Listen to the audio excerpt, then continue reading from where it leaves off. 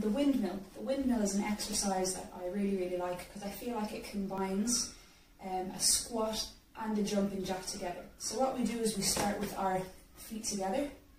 When we go out, our right arm goes to our left foot. And see, I'm almost squatting.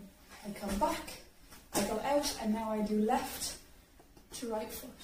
I come in, change, change, change, change.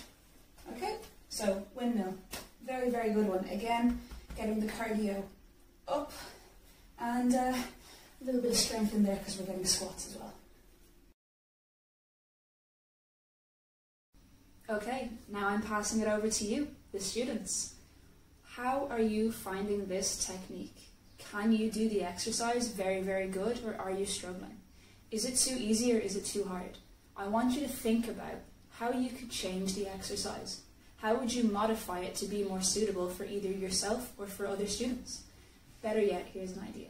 Get yourself a timer, either a stopwatch or a phone, set it to 1 minute and see how much of the exercise you could do in 1 minute. Okay? Best of luck.